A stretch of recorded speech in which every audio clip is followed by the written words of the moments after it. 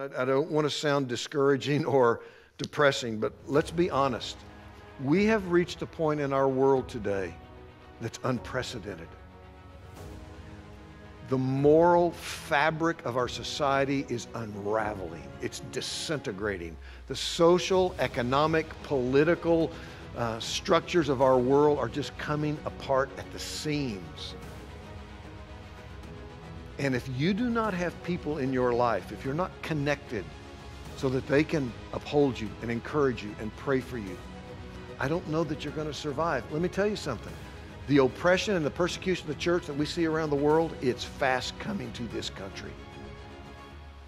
And I don't think really that there's anything that's going to stop it. I think it's part of God's plan, because when that happens, people of God are compelled to come together, to be more united, more vocal, more courageous.